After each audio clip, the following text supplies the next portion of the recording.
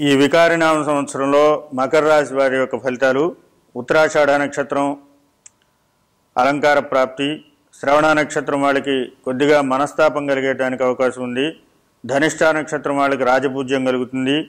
ఈ మకర రాశి వారికి బృహస్పతి 11వ ఇంట్లోనూ అంటే లాభస్థానంలోనూ వ్యయస్థానంలోనూ సంచారం చేస్తూ ఉన్నాడు.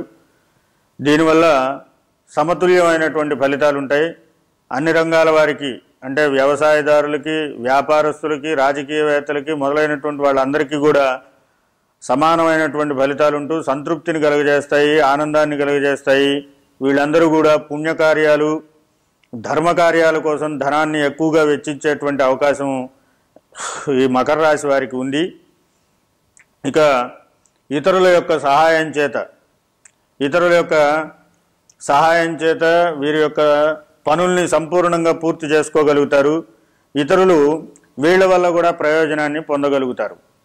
ఇక వీరికి శని యొక్క ప్రభావం ఈ మకర రాశి వారికి కొద్దిగా శని ప్రభావం 7.5 ఏళ్ల శని అనేటువంటి శని ఏదైతే ఉంటుందో అది వీరికి ప్రారంభమైంది. 12వ ఇంట్లో వ్యయస్థానంలో ఉండటం చేత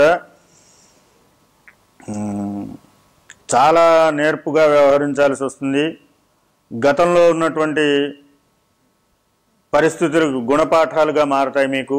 అంటే ఇంతకుముందు ఏవైతే మీరు చేసినటువంటి పనుల వల్ల మీరు పొందినటువంటి అనుభవాన్ని ఇప్పుడు ప్రస్తుతంలో మీరు ఆ అనుభవాన్ని జోడించుకుని ముందుకు వెళ్ళగలుగుతారు. ఆరోగ్యం విషయంలో కొంచెం జాగ్రత్త వహించవలసి వస్తుంది. సాధ్యమైనంత వరకు కూడా ఎదుటి వాళ్ళ విషయాల్లో కలగజేసుకోకుండాను డబ్బును ఖర్చు పెట్టేటువంటి విషయంలో కూడా ఎంతో జాగ్రత్తను వహించినట్లయితే కనుక ఈ మకర రాశి వారందరూ కూడా చాలా వృద్ధి పొందుతారు. ముందు ముఖ్యంగా ఈ మకర రాశి వారికి ఒక 3 లక్షణాలు కలిగేదానికి అవకాశం వస్తుంది.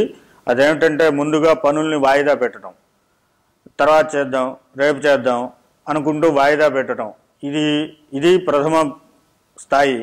దీని తర్వాత అనారోగ్యం, దాని తర్వాత ఆర్థికమైనటువంటి సమస్యలు వస్తాయి.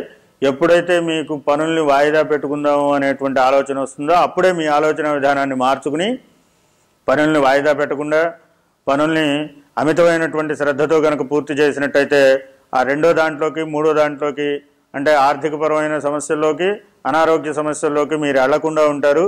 కనుక ముందుగా పనుల్ని వాయిదా పెట్టడం, బద్ధకంగా వ్యవహరించడం అనేటువంటివి కనుక మానుకున్నట్టయితే ఈ మకర రాశి వాళ్ళకి చాలా ఉన్నతమైనటువంటి స్థితి కలుగుతుంది.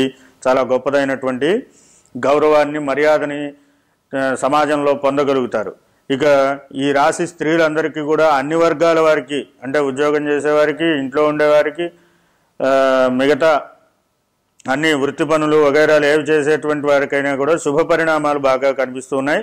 విద్యార్థులు కూడా ఎక్కువగా మీకుండేటువంటి స్వేచ్ఛాయుతమైనటువంటి వాతావరణం ఏదైతే ఉంటుందో దాన్ని మీరు మీ చేతులతోనే పాడు చేసుకునేటువంటి సూచనప్రాయంగా దీంట్లో కనబడుతోంది. అంటే మీ ప్రవర్తన నియమావళిని మార్చుకోవాల్సి వస్తుంది. మీరు సరైనటువంటి ప్రవర్తనతో కనుక ఉన్నట్లయితే ఈ మకర రాశి విద్యార్థులందరూ కూడా చాలా గొప్పదైనటువంటి విద్యావేత్తలుగా తయారయ్యేదానికి అవకాశం వస్తుంది. రెండోది విదేశీ యానం, విదేశీ ప్రయత్నాలు, విదేశంలో చదువుకోవాలి అనేటువంటి అభిలాష కలిగినటువంటి వాళ్ళందరికీ కూడా ఇది ఒక సువర్ణ అవకాశంగా చెప్పుకోవచ్చు.